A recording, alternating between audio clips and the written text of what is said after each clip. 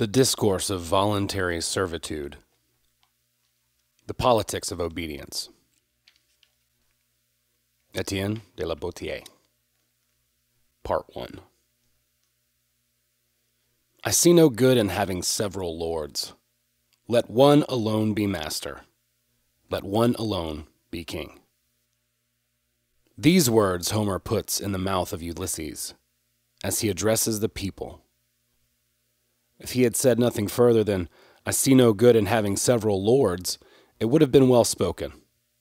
For the sake of logic, he should have maintained that the rule of several could not be good, since the power of one man alone, as soon as he acquires the title of master, becomes abusive and unreasonable. Instead, he declared what seems preposterous. Let one alone be master, let one alone be king. We must not be critical of Ulysses, who at the moment was perhaps obliged to speak these words in order to quell a mutiny in the army. For this reason, in my opinion, choosing language to meet the emergency rather than the truth.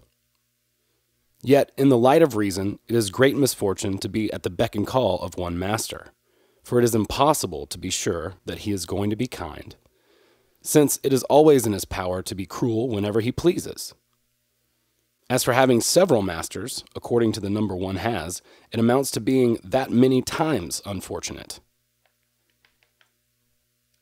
Although I do not wish at this time to discuss this much debated question, namely whether other types of government are preferable to monarchy, still I should like to know, before casting doubt on the place that monarchy should occupy among commonwealths, whether or not it belongs to such a group, since it is hard to believe that there is anything of commonwealth in a country where everything belongs to one master.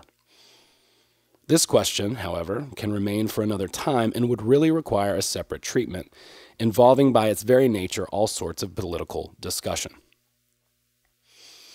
For the present, I should like to merely understand how it happens that so many men, so many villages, so many cities, so many nations sometimes suffer under a single tyrant who has no other power than the power they give him, who is able to harm them only to the extent to which they have the willingness to bear with him, who could do them absolutely no injury unless they preferred to put up with him rather than to contradict him.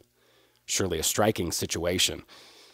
Yet it is so common that one must grieve the more and wonder the less at the spectacle of 1,000,000 men serving in wretchedness, their necks under the yoke, not constrained by a greater multitude than they, but simply, it would seem, delighted and charmed by the name of one man alone whose power they need not fear, for he is evidently the one person whose qualities they cannot admire, because of his inhumanity and brutality toward them. A weakness characteristic of humankind is that we often have to obey force. We have to make concessions. We ourselves cannot always be the stronger. Therefore, when a nation is constrained by the fortune of war to serve a single clique, as happened when the city of Athens served the 30 tyrants, one should not be amazed that the nation obeys, but simply be grieved by the situation. Or rather, instead of being amazed or saddened, consider patiently the evil and look forward hopefully to a happier future. Our nature is such that the common duties of human relationship occupy a great part of the course of our life. It is reasonable to love virtue, to esteem good deeds, to be grateful for good from whatever source we may receive it, and often to give up some of our comfort in order to increase the honor and advantage of some man whom we love and who deserves it. Therefore, if the inhabitants of a country have found some great personage who has shown rare foresight in protecting them in an emergency, rare boldness in defending them, rare solicitude in governing them, and if, from that point on, they contract the habit of obeying him and depending on him to an extent that they grant him certain prerogatives, I fear that such a procedure is not prudent, inasmuch as they remove him from a position in which he was doing good and advance him to a dignity in which he may do evil. Certainly while he continues to manifest good will, one need fear no harm from a man who seems to be generally well disposed. But, oh good Lord, what strange phenomenon is this? What name shall we give it? What is the nature of this misfortune? What vice is it, or rather, what degradation? To see an endless multitude of people not merely obeying, but driven to servility. Not ruled, but tyrannized over. These wretches have no wealth, no kin, nor wife, nor children, not even life itself that they can call their own. They suffer plundering, wantonness, cruelty, not from an army, not from a barbarian horde, on account of whom they must shed their blood and sacrifice their lives, but from a single man, not from a Hercules, nor from a Samson, but a single little man. Too frequently, the same little man is the most cowardly and effeminate in the nation, a stranger to the powder of battle and hesitant on the sands of the tournament. Not only without energy to direct men by force, but with hardly enough virility to bed with a common woman. Shall we call such subjection to a leader cowardice? Shall we say that those who serve him are cowardly and faint-hearted? If two, if three, if four do not defend themselves from the one, we might call that circumstance surprising but nevertheless conceivable. In such a case, one might be justified in suspecting a lack of courage.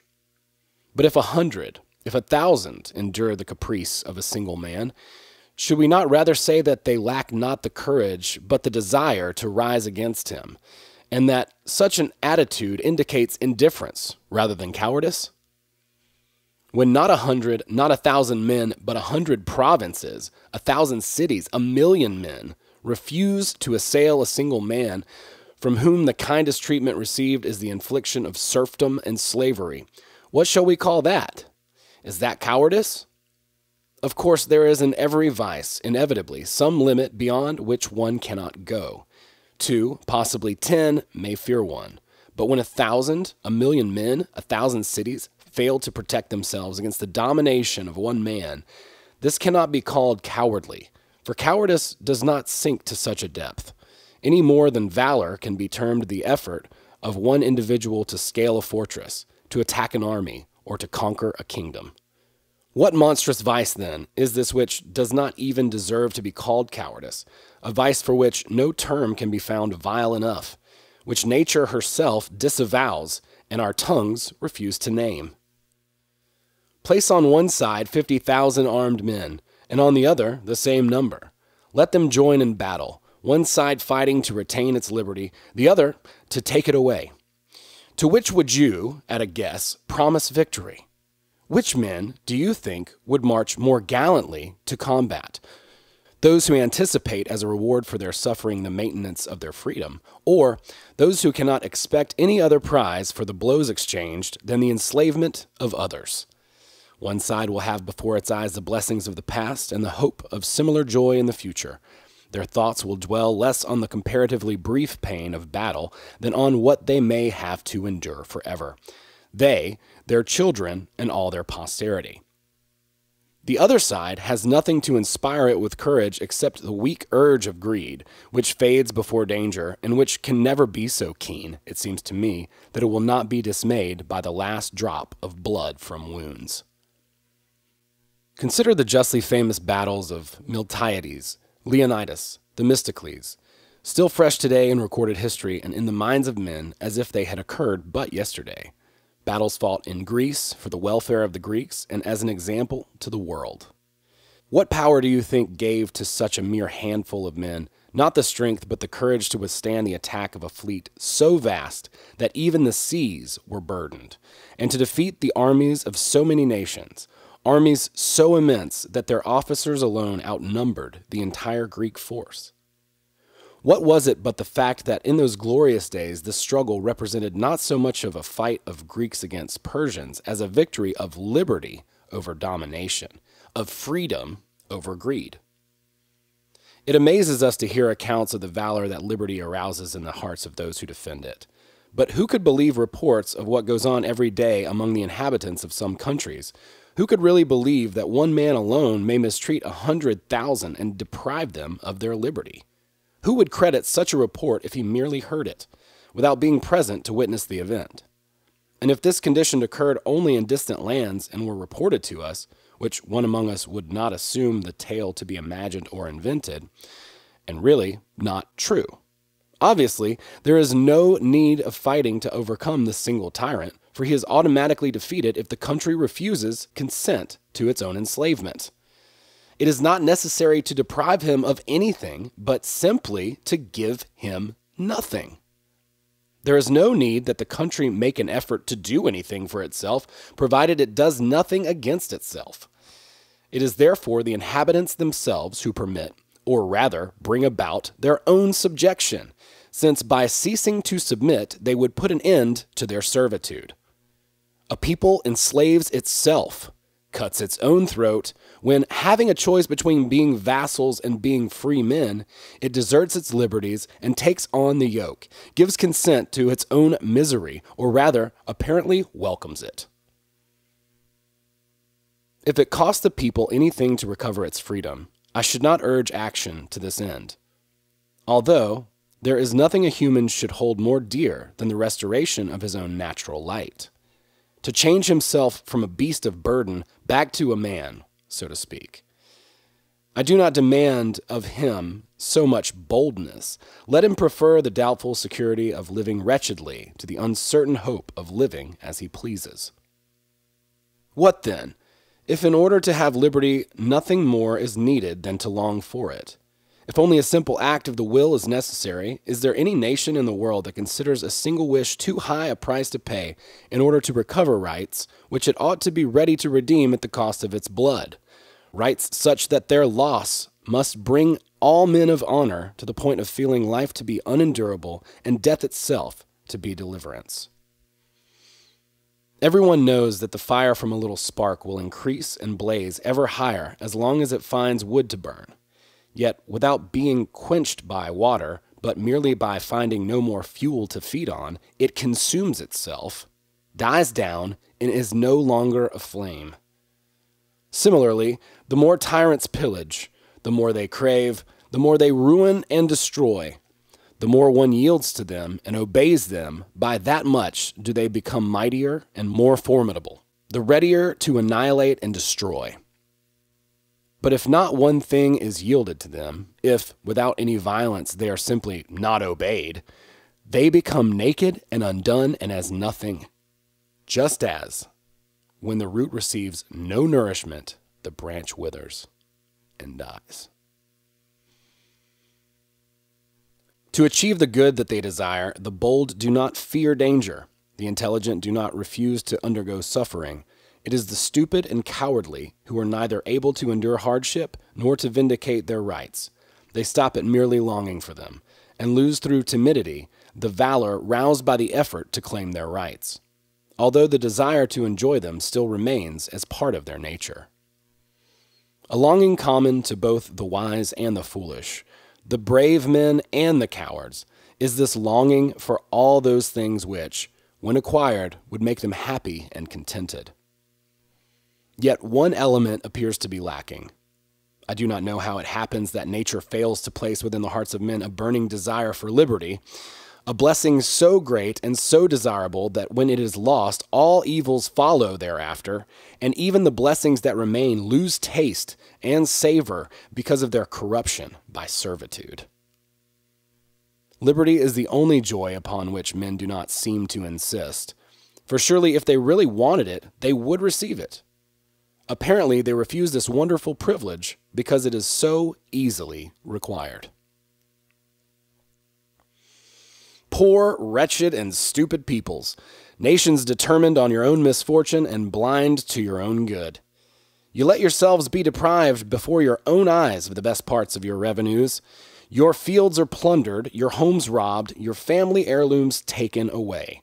You live in such a way that you cannot claim a single thing as our own, and it would seem that you consider yourselves lucky to be loaned your property, your families, and your very lives. All this havoc, this misfortune, this ruin descends upon you not from alien foes, but from the one enemy whom you yourselves render as powerful as he is, for whom you go bravely to war, for whose greatness you do not refuse to offer your own bodies unto death. He who thus domineers over you has only 2 eyes, only 2 hands, only 1 body, no more than is possessed by the least man among the infinite numbers dwelling in your cities. He has indeed nothing more than the power that you confer upon him to destroy you. Where has he acquired enough eyes to spy on you if you do not provide them yourselves? How can he have so many arms to beat you with if he does not borrow them from you? The feet that trample down your cities, where does he get them if they are not your own? How does he have any power over you except through you?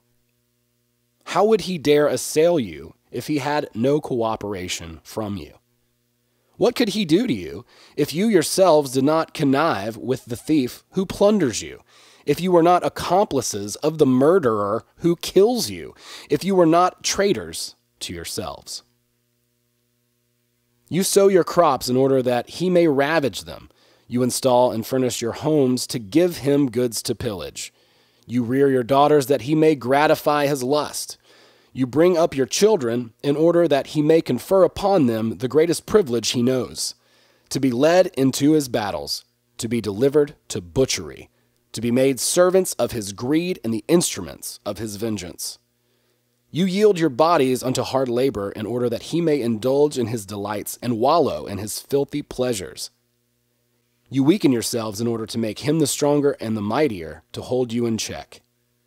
From all these indignities, such as the very beasts of the field would not endure, you can deliver yourselves if you try, not by taking action, but merely by willing to be free. Resolve to serve no more, and you are at once freed. I do not ask that you place your hands upon the tyrant to topple him over, but simply that you support him no longer.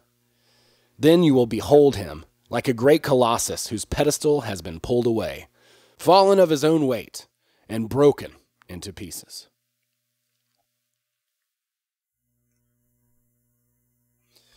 Part 2. Doctors are no doubt correct in warning us not to touch incurable wounds, and I am presumably taking chances in preaching as I do to a people which has long lost all sensitivity and, no longer conscious of its infirmity, is plainly suffering from mortal mental illness. Let us therefore understand by logic, if we can, how it happens that this obstinate willingness to submit has become so deeply rooted in a nation that the very love of liberty now seems no longer natural. In the first place, all would agree that, if we led our lives according to the ways intended by nature and the lessons taught by her, we should be intuitively obedient to our parents. Later, we should adopt reason as our guide and become slaves to nobody. Concerning the obedience given instinctively to one's father and mother, we are in agreement, each one admitting himself to be a model. As to whether reason is born with us or not, that is a question loudly discussed by academics and treated by all schools of philosophers. For the present, I think I do not err in stating that there is in our souls some native seed of reason, which, if nourished by good counsel and training, flowers into virtue, but which, on the other hand, if unable to resist the vices surrounding it, is stifled and blighted. Yet surely there is anything in this world clear and obvious to which one cannot close one's eyes. It is the fact that nature, handmaiden of God, governess of men, has cast us all in the same mold in order that we may behold in one another companions, or rather brothers and sisters. If in distributing her gifts nature has favored some more than others with respect to body or spirit, she has nevertheless not planned to place us within this world as if it were a field of battle, and has not endowed the stronger or the cleverer in order that they may act like armed brigands and attack the weaker. One should rather conclude that in disturbing larger shares to some and smaller shares to others, nature has intended to give occasion for brotherly love to become manifest, some of us having the strength to give help to others who are in need of it.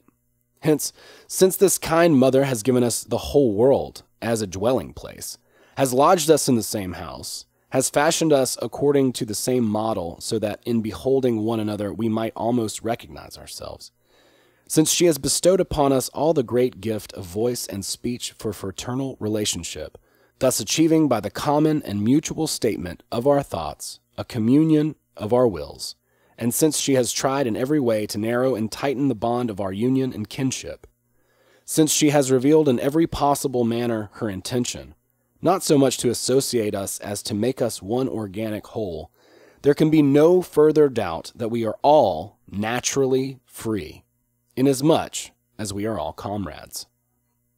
Accordingly, it should not enter the mind of anyone that nature has placed some of us in slavery, since she has actually created all of us in one likeness. Therefore, it is fruitless to argue whether or not liberty is natural, since none can be held in slavery without being wronged, and in a world governed by a nature which is reasonable, there is nothing so contrary as an injustice. Since freedom is our natural state, we are not only in possession of it, but have the urge to defend it. Now, if perchance some cast a doubt on this conclusion, and are so corrupted that they are not able to recognize their rights and inborn tendencies, I shall have to do them the honor that is properly theirs and place, so to speak, brute beasts in the pulpit to throw light on their nature and condition. The very beasts, God help me, if men are not too deaf, cry out to them, "Long live liberty!" Many among them die as soon as captured. Just as the fish loses life as soon as he leaves the water, so do these creatures close their eyes upon the light and have no desire to survive the loss of their natural freedom. If the animals were to constitute their kingdom by rank, their nobility would be chosen from this type. Others, from the largest to the smallest, when captured, put up such a strong resistance by means of claws, horns, beak, and paws, that they show clearly enough how they cling to what they are losing. Afterwards, in captivity, they manifest by so many evident signs their awareness of their misfortune, that it is easy to see they are languishing rather than living, and continue their existence more in lamentation of their lost freedom than in enjoyment of their servitude. What else can explain the behavior of the elephant who, after defending himself to the last ounce of his strength and knowing himself on point of being taken, dashes his jaws against the trees and breaks his tusks, thus manifesting his longing to remain free, as he has been, and proving his wit and ability to buy off the huntsman, in the hope that through the sacrifice of his tusks he will be permitted to offer his ivory as a ransom for his liberty. We feed the horse from birth in order to train him to do our bidding, yet he is tamed with such difficulty that when we begin to break him in, he bites the bit. He rears at the touch of the spur, as if to reveal his instinct and show by his actions that, if he obeys, he does so not of his own free will, but under constraint. What more can we say? Even the oxen under the weight of the yoke complain, and the birds in their cage lament.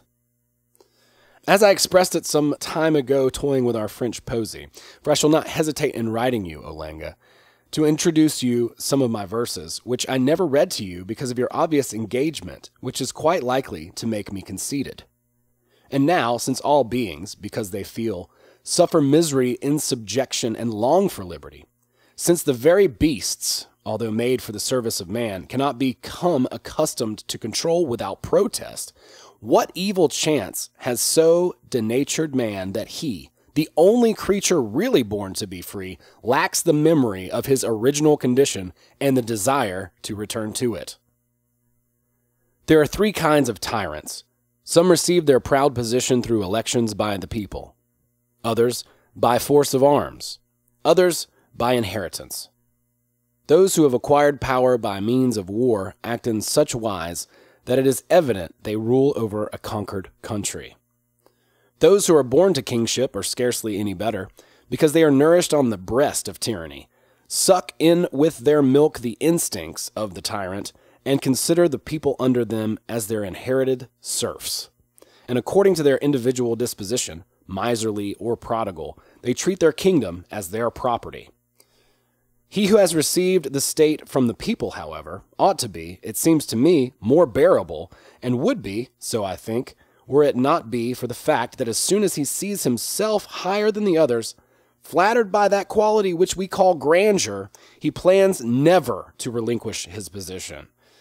Such a man usually determines to pass on to his children the authority that the people have conferred upon him, and once his heirs have taken this attitude, strange it is how far they surpass other tyrants in all sorts of vices, and especially in cruelty, because they find no other means to impose this new tyranny than by tightening control and removing their subjects so far from any notion of liberty that even if the memory of it is fresh, it will soon be eradicated. Yet, to speak accurately, I do perceive that there is some difference among these three types of tyranny. But as for stating a preference, I cannot grant there is any. For although the means of coming into power differ, still the method of ruling is practically the same. Those who are elected act as if they are breaking in the bullocks. Those who are conquerors make the people their prey, and those who are heirs plan to treat them as if they were their natural slaves. In connection with this, let us imagine some newborn individuals, neither acquainted with slavery nor desirous of liberty, ignorant indeed of the very words. If they were permitted to choose between being slaves and free men, to which would they give their vote? There can be no doubt that they would much prefer to be guided by reason itself than to be ordered about by the whims of a single man. The only possible exception might be the Israelites who, without any compulsion or need, appointed a tyrant. I can never read their history without becoming angered and even inhuman enough to find satisfaction in the many evils that befell them on this account. But certainly all men, as long as they remain men, before letting themselves become enslaved, must either be driven by force or led into it by deception, conquered by foreign armies, as were Sparta and Athens, by the forces of Alexander, or by political factions, as when at an earlier period the control of Athens had passed into the hands of Bitchute. When they lose their liberty through deceit, they are not often betrayed by others as misled by themselves. This was the case with the people of Syracuse, chief city of Sicily, when, in the throes of war and heedlessly planning only for the present danger, they promoted Denis, their first tyrant, by entrusting him to the command of the army, without realizing that they had given him such power that on his victorious return this worthy man would behave as if he had vanquished not his enemies, but his compatriots, transforming himself from captain to king, and then from king to tyrant. It is incredible how, as soon as a people becomes subject, it promptly falls into such complete forgetfulness of its freedom that it can hardly be roused to the point of regaining it, obeying so easily and so willingly that one is led to say, on beholding such a situation, that this people has not so much lost its liberty as won its enslavement. It is true that in the beginning men submit under constraint and by force. But those who come after them obey without regret and perform willingly what their predecessors had done because they had to. This is why men born under the yoke and then nourished and reared in slavery are content, without further effort, to live in their native circumstance, unaware of any other state or right, and considering as quite natural the condition into which they were born. There is, however, no heir so spendthrift or indifferent that he does not sometimes scan the account books of his father in order to see if he is enjoying all the privileges of his legacy, or whether, perchance, his rights and those of his predecessor have not been encroached upon. Nevertheless, it is clear enough that the powerful influence of custom is in no respect more compelling than in this, namely, habituation to subjection. It is said that Mithridates trained himself to drink poison. Like him, we learn to swallow, and not to find bitter, the venom of servitude. It cannot be denied that nature is influential in shaping us to her will, and making us reveal our rich or meager endowment. Yet it must be admitted that she has less power over us than custom, for the reason that native endowment, no matter how good, is dissipated unless encouraged, whereas environment always shapes us in its own way, whatever that may be, in spite of nature's gifts. The good seed that nature plants in us is so slight and so slippery that it cannot withstand the least harm from wrong nourishment. It flourishes less easily, becomes spoiled, withers, and comes to nothing. Fruit trees retain their own particular quality if permitted to grow undisturbed, but lose it promptly and bear a strange fruit not their own when engrafted. Every herb has its peculiar characteristics, its virtues and properties, yet frost, weather, soil, or the gardener's hand increase or diminish its strength. The plant seen in one spot cannot be recognized in another. Whoever could have observed the early Venetians, a handful of people living so freely that the most wicked among them would not wish to be king over them, so born and trained that they would not vie with one another except as to which one would give the best counsel and nurture their liberty most carefully, so instructed and developed from their cradles that they would not exchange for all the other delights of the world an iota of their freedom. Who, I say, familiar with the original nature of such a people, could visit today the territories of the man known as the Great Doge, and there contemplate with composure a people unwilling to live except to serve him, and maintaining his power at the cost of their lives. Who would believe that these two groups of people had an identical origin? Would one not rather conclude that upon leaving a city of men he had chanced upon a menagerie of beasts? Lycurgus, the lawgiver of Sparta, is reported to have reared 2 dogs the same litter by fattening one in the kitchen and training the other in the fields to the sound of the bugle and the horn, thereby to demonstrate to the Lacedaemonians that men too develop according to their early habits. He set the 2 dogs in the open marketplace, and between them he placed a bowl of soup and a hare. One ran to the bowl of soup, the other to the hare. Yet they were, as he maintained, born brothers of the same parents. In such manner did this leader, by his laws and customs, shape and instruct the Spartans so well that any one of them would sooner have died than acknowledge any sovereign other than law and reason. It gives me great pleasure to recall a conversation of the olden time between one of the favorites of Xerxes, the great king of Persia, and 2 Lacedaemonians. When Xerxes equipped his great army to conquer Greece, he sent his ambassadors into the Greek cities to ask for water and earth. That was a procedure the Persians adopted in summoning the cities to surrender. Neither to Athens nor to Sparta, however, did he dispatch such messengers, because those who had been sent there by Darius his father had been thrown, some into ditches and others into wells, with the invitation to help themselves freely there to water and soil to take back to their prince. Those Greeks could not permit even the slightest suggestion of encroachment upon their liberty. The Spartans suspected, nevertheless, that they had incurred the wrath of the gods by their action, and especially the wrath of Talthybius, the god of the heralds. In order to appease them, they decided to send Xerxes 2 of their citizens in atonement for the cruel death inflicted upon the ambassadors of his father. 2 Spartans, one named Spurte and the other Bulis, volunteered to offer themselves as a sacrifice. So they departed, and on the way they came to the palace of the Persian named Hydarnes, lieutenant of the king in all the Asiatic cities situated on the seacoasts. He received them with great honor, feasted them, and then, speaking of one thing and another, he asked them why they refused so obdurately his king's friendships. "Consider well, O Spartans," said he, "and realize by my example that the king knows how to honor those who are worthy, and believe that if you were his men, he would do the same for you. If you belonged to him and he had known you, there is not one among you who might not be the lord of some Greek city." "By such words you give us no good counsel," replied the Lacedaemonians, "because you have experienced merely the advantage of what you speak. You do not know the privilege we enjoy. You have the honor of the king's favor, but you know nothing about liberty, what relish it has, and how sweet it is. For if you had any knowledge of it, you yourself would advise us to defend it, not with lance and shield, but with our very teeth and nails." Only Spartans could give such an answer, and surely both of them spoke as they had been trained.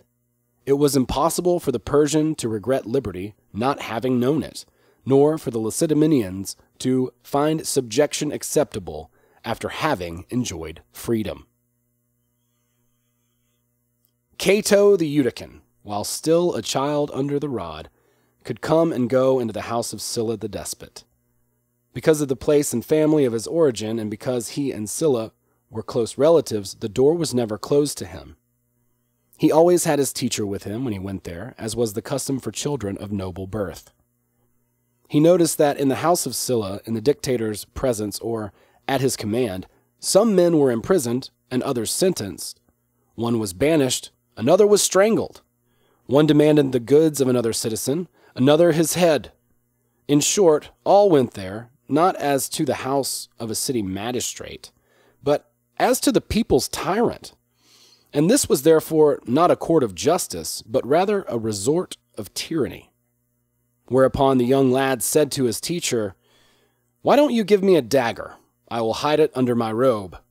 I often go into Scylla's room before he has risen, and my arm is strong enough to rid the city of him." There is a speech truly characteristic of Cato.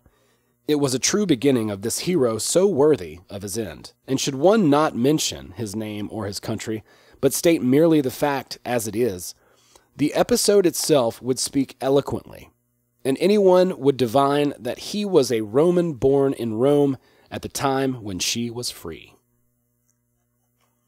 And why all this?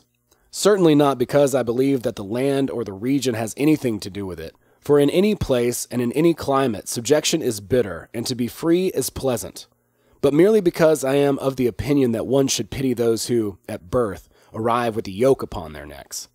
We should exonerate and forgive them, since they have not seen even the shadow of liberty, and being quite unaware of it, cannot perceive the evil endured through their own slavery.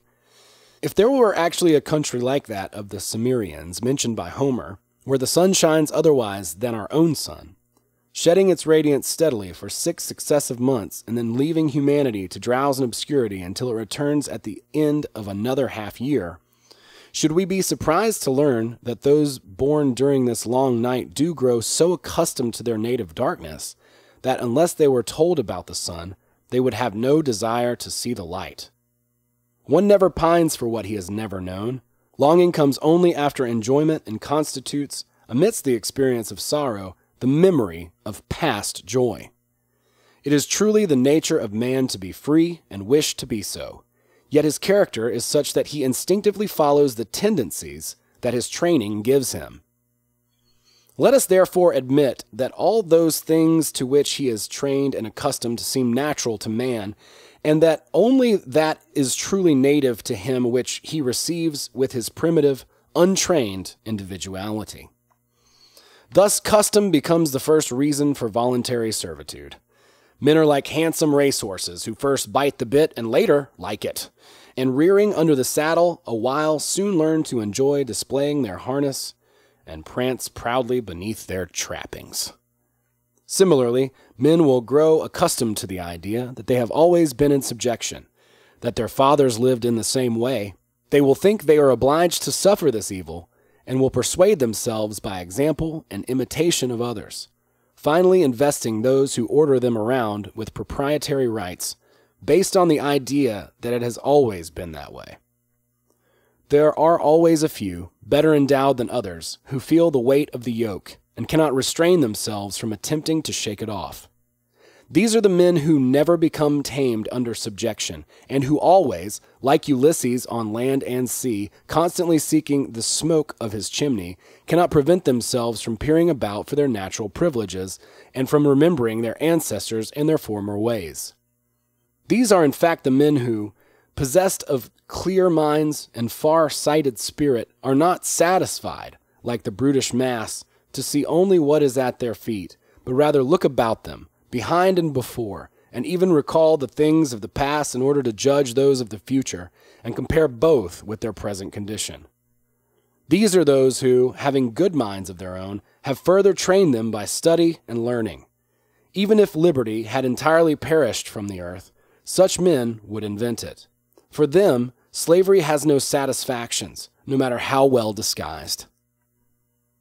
The Grand Turk was well aware that books and teaching, more than anything else, give men the sense to comprehend their own nature and to detest tyranny. I understand that in his territory there are few educated people, for he does not want many. On account of this restriction, men of strong zeal and devotion, who in spite of the passing of time have preserved their love and freedom, still remain ineffective because, however numerous they may be, they are not known to one another. Under the tyrant, they have lost freedom of action, of speech, and almost of thought. They are alone in their aspiration. Indeed, Momus, god of mockery, was not merely joking when he found this to criticize in the man fashioned by Vulcan, namely, that the Maker had not set a little window in his creature's heart to render his thoughts visible. It is reported that Brutus, Cassius, and Casca, on undertaking to free Rome, and for that matter the whole world, refused to include in their band Cicero, that great enthusiast for the public welfare if there ever was one, because they considered his heart too timid for such a lofty deed. They trusted his willingness, but they were none too sure of his courage. Yet whoever studies the deeds of earlier days and the annals of antiquity will find practically no instance of heroes who failed to deliver their country from evil hands when they set about their task with a firm, wholehearted, and sincere intention. Liberty, as if to reveal her nature, seems to have given them new strength. Many achieved successfully what they planned virtuously, for hardly ever does good fortune fail a strong will. Brutus the younger and Cassius were successful in eliminating servitude, and although they perished in their attempt to restore liberty, they did not die miserably. What blasphemy it would be to say there was anything miserable about these men, either in their death or in their living. Their loss worked great harm, everlasting misfortune, and complete destruction of the Republic, which appears to have been buried with them. Other and later undertakings against the Roman emperors were merely plottings of ambitious people, who deserved no pity for the misfortunes that overtook them, for it is evident that they sought not to destroy, but merely to usurp the crown, scheming to drive away the tyrant, but to retain tyranny. For myself, I could not wish such men to prosper, and I am glad they have shown by their example that the sacred name of liberty must never be used to cover a false enterprise. But to come back to the thread of our discourse, which I have practically lost, the essential reason why men take orders willingly is that they are born serfs and are reared as such. From this cause there follows another result, namely that people easily become cowardly and submissive under tyrants.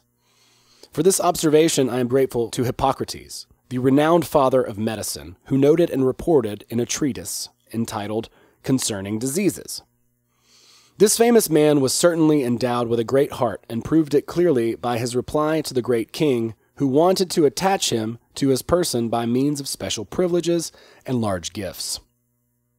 Hippocrates answered frankly that it would be a weight on his own conscience to make use of his science for the cure of barbarians who wished to slay his fellow Greeks, or to serve faithfully by skill anyone who undertook to enslave Greece.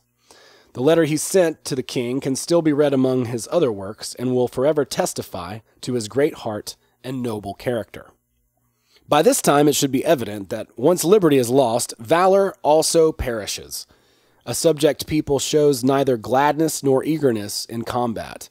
Its men march sullenly to danger almost as if in bonds, and stultified. They do not feel throbbing within them that eagerness for liberty which engenders scorn of peril and imparts readiness to acquire honor and glory by a brave death amidst one's comrades. Among free men there is competition as to who will do most, each for the common good, each by himself, all expecting to share in the misfortunes of defeat or in the benefits of victory. But an enslaved people loses, in addition to this warlike courage, all signs of enthusiasm, for their hearts are degraded, submissive, and incapable of any great deed.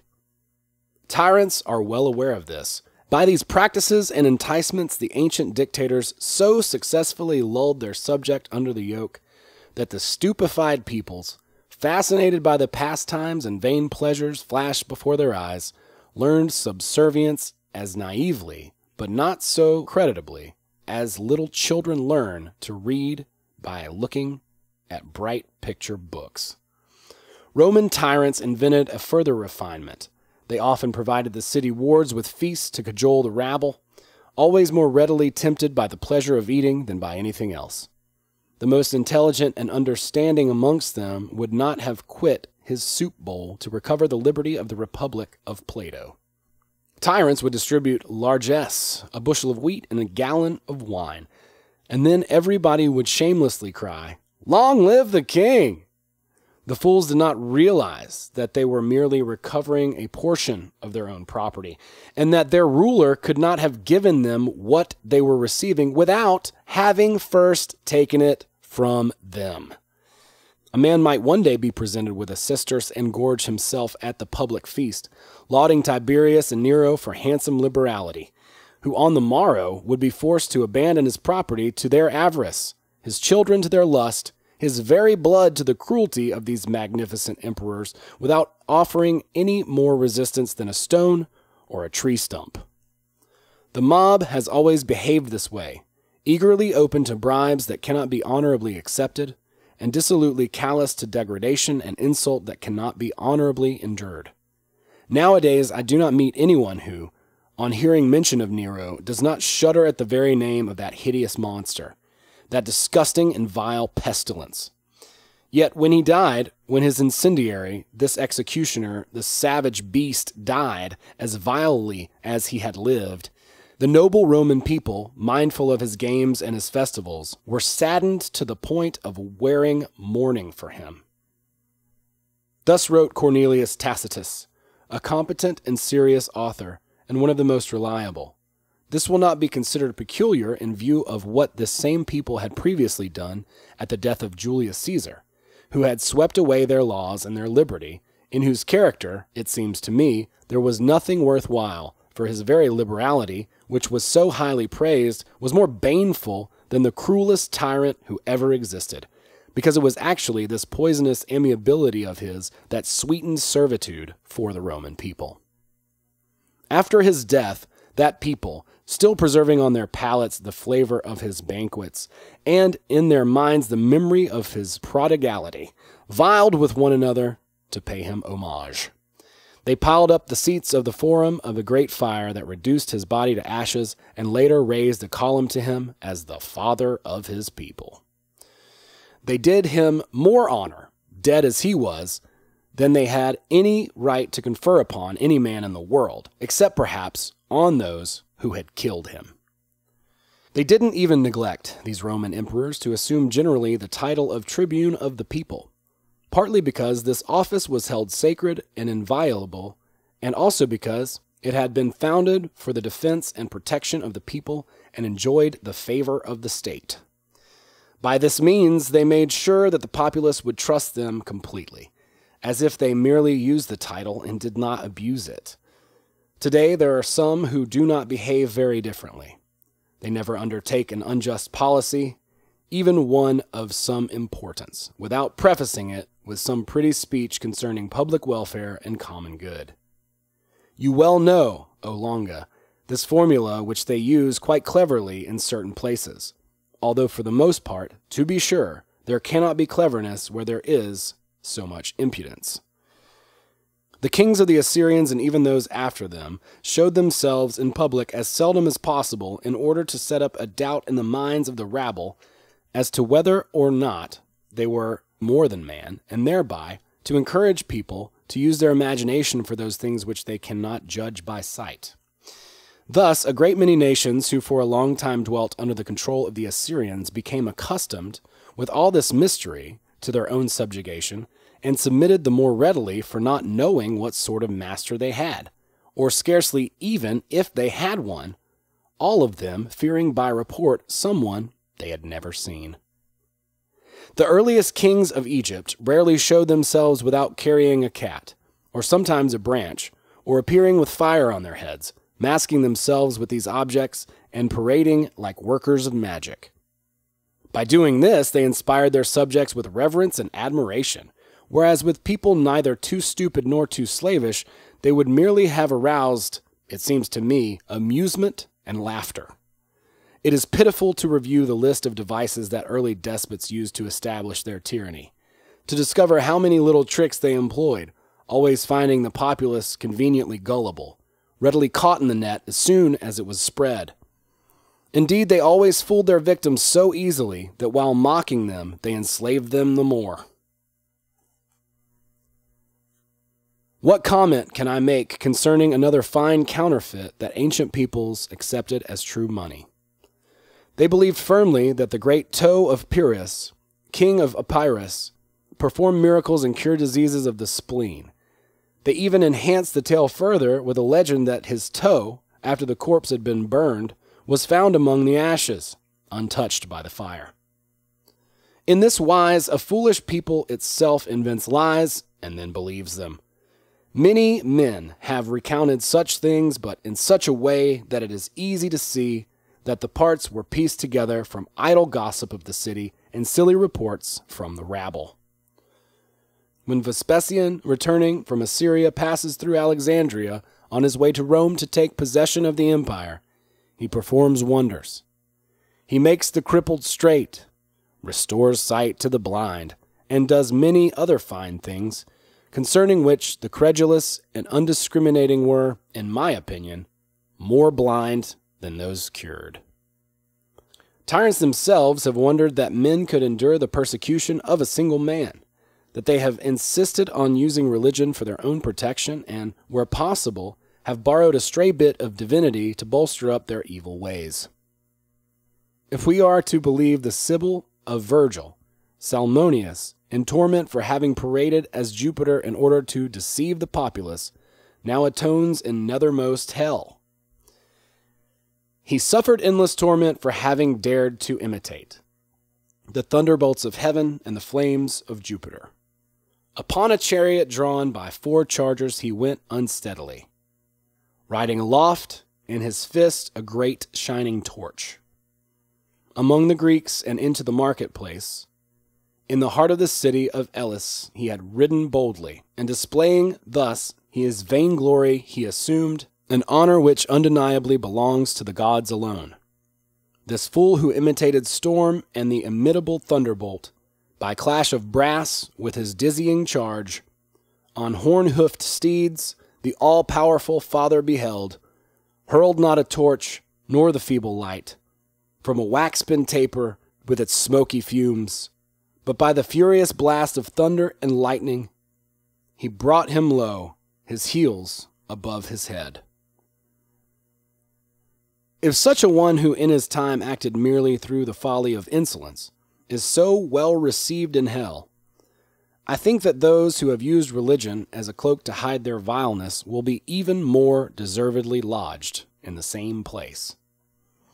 Our own leaders have employed in France certain similar devices, such as toads, fleurs de lis, sacred vessels, and standards with flames of gold. However that may be, I do not wish, for my part, to be incredulous, since neither we nor our ancestors have had any occasion up to now for skepticism.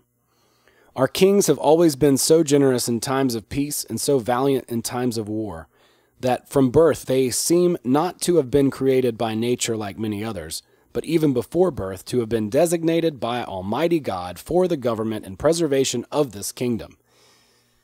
Even if this were not so, yet should I not enter the tilting ground to call in question the truth of our traditions, or to examine them so strictly as to take away their fine conceits. Here is such a field for our French poetry.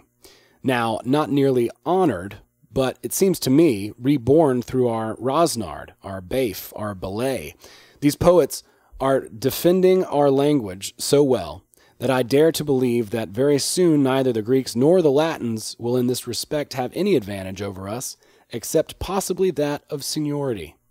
And I should assuredly do wrong to our poesy. I like to use that word despite the fact that several have rhymed mechanically, for I still discern a number of men today capable of ennobling poetry and restoring it to its first luster.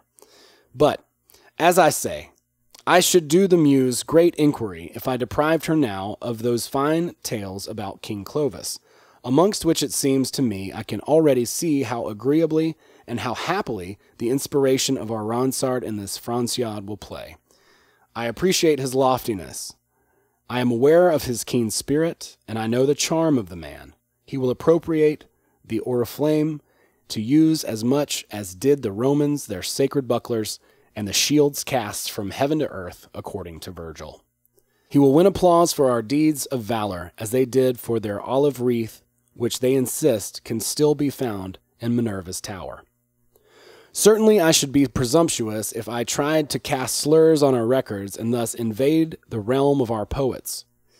But to return to our subject, the thread of which I have unwittingly lost in this discussion, it has always happened that tyrants, in order to strengthen their power, have made every effort to train their people not only in obedience and servility toward themselves, but also in adoration. Therefore, all that I have said up to the present concerning the means by which a more willing submission has been obtained applies to dictators in their relationship with the inferior and common classes.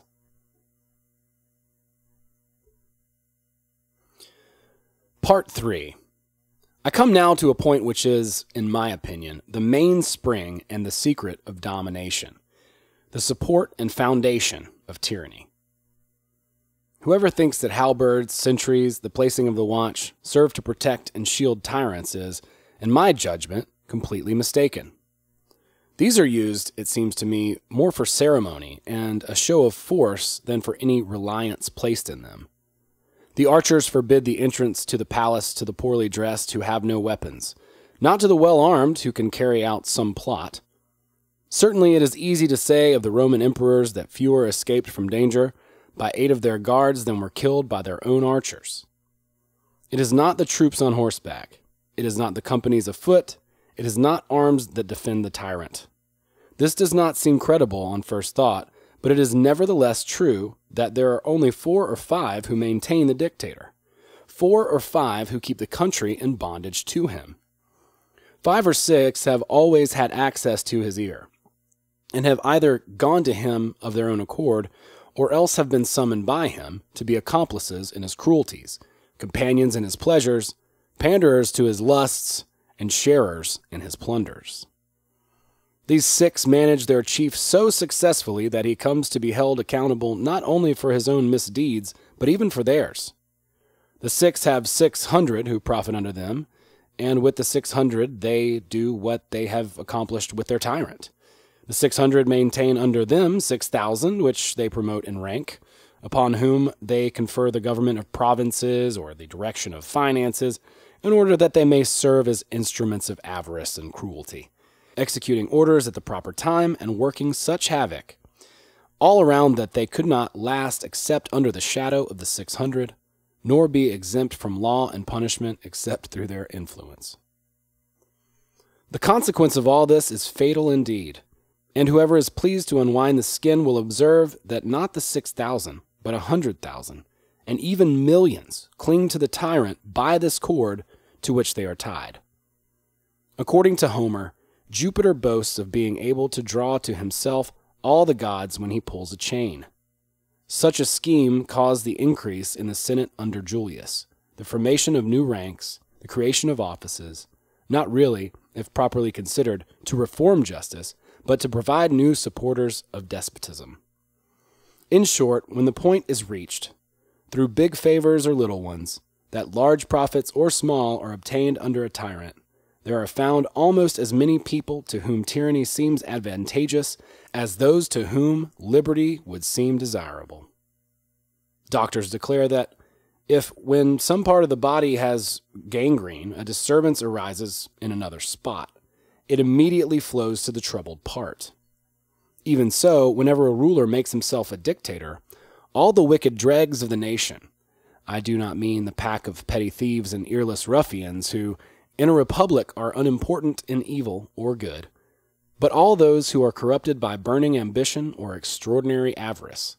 These gather around him and support him in order to have a share in the booty and to constitute themselves petty chiefs under the big tyrant. This is the practice among notorious robbers and famous pirates.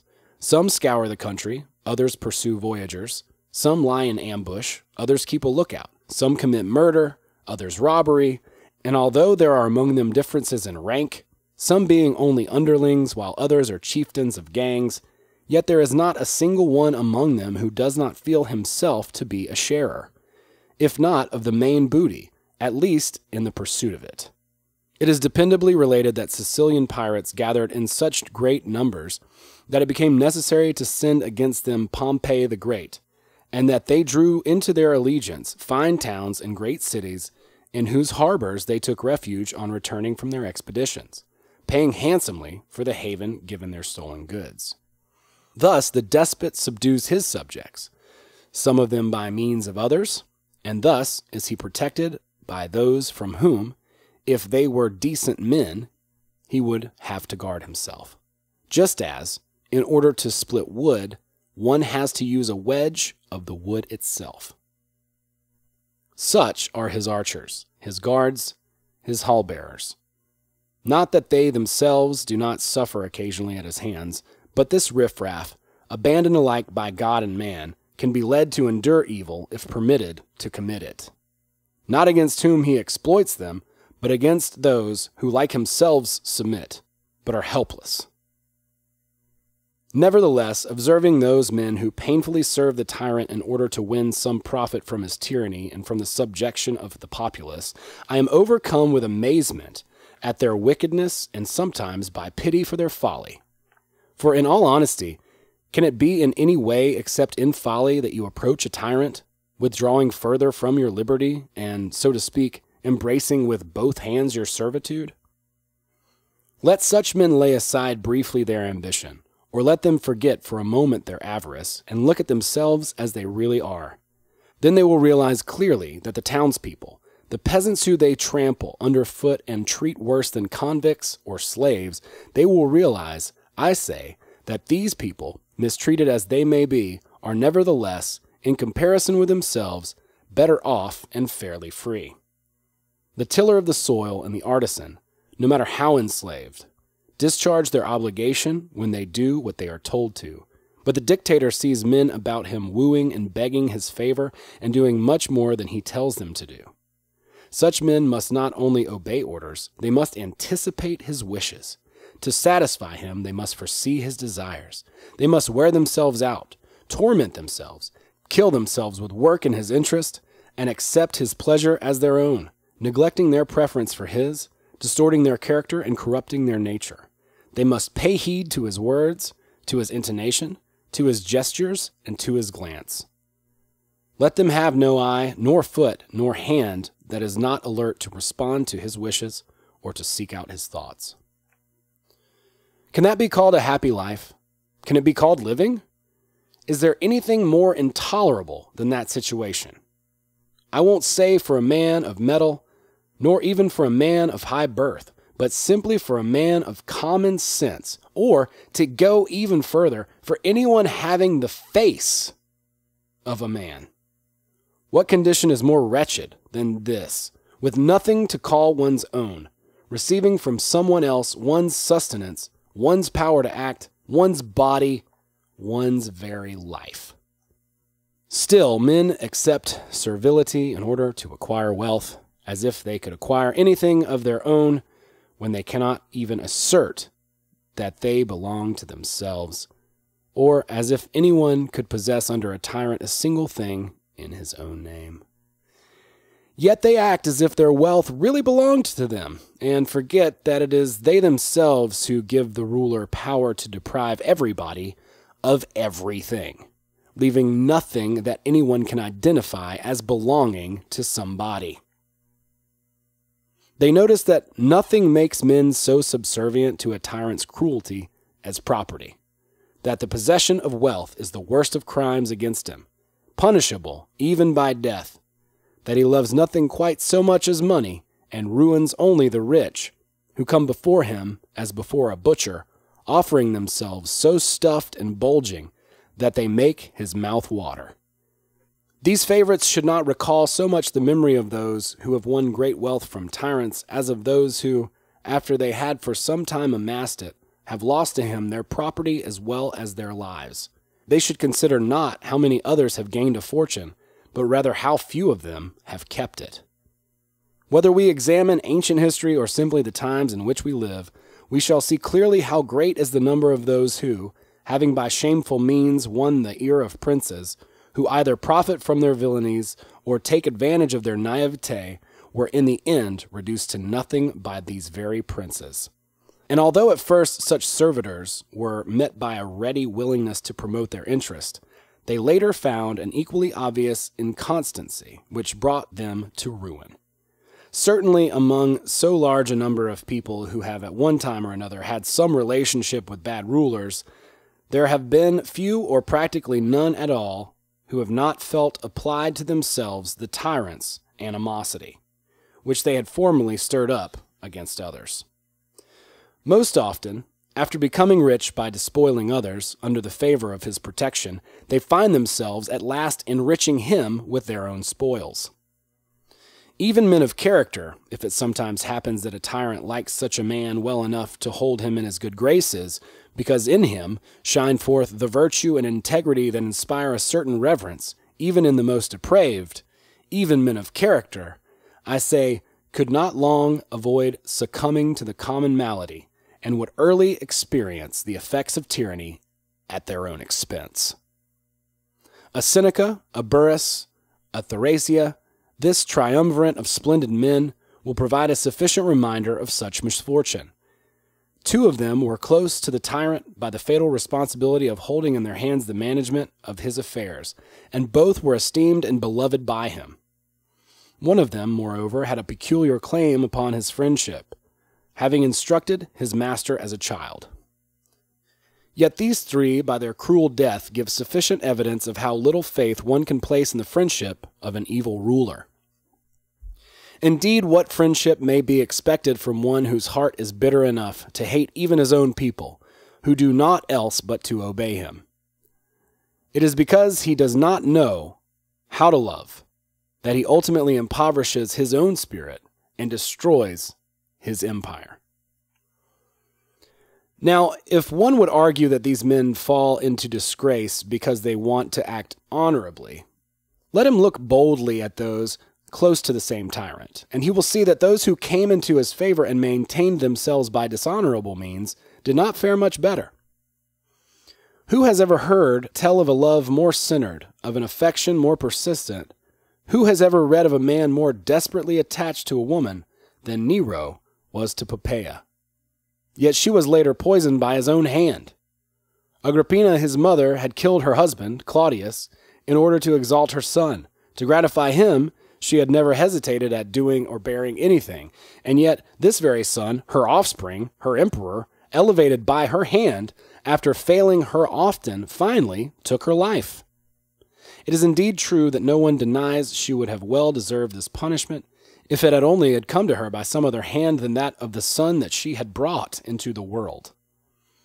Who was ever more easily managed, more naive, or, to speak quite frankly, a greater simpleton than Claudius the emperor? Who was ever more wrapped up in his wife than he in Messalina, whom he delivered finally into the hands of the executioner? Stupidity in a tyrant always renders him incapable of benevolent action, but in some mysterious way, by dint of acting cruelly, even toward those who are his closest associates, he seems to manifest what little intelligence he may have. Quite generally known is the striking phrase of that other tyrant who, gazing at the throat of his wife, a woman he dearly loved and without whom it seemed he could not live, caressed her with his charming comment, "This lovely throat would be cut at once if I but gave the order." That is why the majority of the dictators of former days were commonly slain by their closest favorites who, observing the nature of tyranny, could not be so confident of the whim of the tyrant as they were distrustful of his own power. Thus was Domitian killed by Stephen, Commodus by one of his mistresses, Antonius by Macrinus, and practically all the others in similar violent fashion. The fact is that the tyrant is never truly loved, nor does he love. Friendship is a sacred word, a holy thing. It is never developed except between persons of character, and never takes root except through mutual respect. It flourishes not so much by kindness as by sincerity. What makes one friend sure of another is the knowledge of his integrity. As guarantees, he has his friend's fine nature, his honor, his constancy. There can be no friendship where there is cruelty, where there is disloyalty, where there is injustice. And in places where the wicked gather, there is conspiracy only, not companionship. These have no affection for one another. Fear alone holds them together. They are not friends, they are merely accomplices. Although it might not be impossible, yet it would be difficult to find true friendship in a tyrant. Elevated above others and having no companions, he finds himself already beyond the pale of friendship, which receives its real sustenance from equality, that to proceed without a limp must have its two limbs equal. That is why there is honor among thieves, or so it is reported, in the sharing of the booty. They are peers and comrades. If they are not fond of one another, they at least respect one another and do not seek to lessen their strength by squabbling. But the favorites of a tyrant can never feel entirely secure, and the less so because he's learned from them that he is all-powerful and unlimited by any law or obligation. Thus it becomes his wont to consider his own will as reason enough, and to be master of all with never a challenge. Therefore, it seems a pity that with so many examples at hand, with the danger always present, no one is anxious to act the wise man at the expense of the others, and that among so many persons fawning upon their ruler, there is not a single one who has the wisdom and the boldness to say to him what, according to the fable, the fox said to the lion who feigned illness. Oh my God, we're about to find out what the fox said. Here it is. I should be glad to enter your lair to pay my respects, but I see many tracks of beasts that have gone toward you, yet not a single trace of any who have come back. These wretches see the glint of the despot's treasures and are bedazzled by the radiance of his splendor. Drawn by this brilliance, they come near, without realizing they are approaching a flame that cannot fail to scorch them. Similarly attracted, the indiscreet satire of the old fables, on seeing the bright fire brought down by Prometheus, found it so beautiful that he went and kissed it and was burned. So, as the Tuscan poet reminds us, the moth, intent upon desire, seeks the flame because it shines, and also experiences its other quality, the burning. Moreover, even admitting that favorites may at times escape from the hands of him they serve, they are never safe from the ruler who comes after him. If he is good, they must render an account of their past and recognize at last that justice exists. If he is bad and resembles their late master, he will certainly have his own favorites, who are not usually satisfied to occupy in their turn merely the posts of their predecessors, but will more often insist on their wealth and their lives. Can anyone be found, then, who under such perilous circumstances and with so little security will still be ambitious to fill such an ill-fated position and serve, despite such perils, so dangerous a master? Good God, what suffering, what martyrdom all this involves. To be occupied night and day in planning to please one person, and yet to fear him more than anyone else in the world. To be always on the watch, ears open, wondering whence the blow will come. To search out conspiracy, to be on guard against snares, to scan the faces of companions for signs of treachery, to smile at everybody and be mortally afraid of all, to be sure of nobody, either as an open enemy or as a reliable friend, showing always a gay countenance despite an apprehensive heart, unable to be joyous, yet not daring to be sad. However, there is satisfaction in examining what they all get out of this torment, what advantage they derive from all the trouble of their wretched existence. Actually, the people never blame the tyrant for the evils they suffer, but they do place responsibility on those who influence him. Peoples, nations, all compete with each other, even the peasants, even the tillers of the soil, in mentioning the names of the favorites, in analyzing their vices, and heaping upon them 1,000 insults, 1,000 obscenities, 1,000 maledictions. All their prayers, all their vows are directed against these persons. They hold them accountable for all their misfortunes, their pestilence, their families, and if at times they show them outward respect, at those very moments they are fuming in their hearts, and hold them in greater horror than wild beasts. This is the glory and honor heaped upon influential favorites for their services by people who, if they could tear apart their living bodies, would still clamor for more, only half satiated by the agony they might behold. For even when the favorites are dead, those who live after are never too lazy to blacken the names of these man-eaters. With the ink of 1,000 pens, tear their reputation into bits in 1,000 books, and drag, so to speak, their bones past posterity, forever punishing them after their death for their wicked lives. Let us therefore learn while there is yet time. Let us learn to do good. Let us raise our eyes to heaven for the sake of our honor, for the very love of virtue, or, to speak wisely, for the love and praise of God Almighty, who is the infallible witness of our deeds and the just judge of our faults. As for me, I truly believe I am right, since there is nothing so contrary to a generous and loving God as tyranny. I believe He has reserved in a separate spot in hell some very special punishment for tyrants and their accomplices.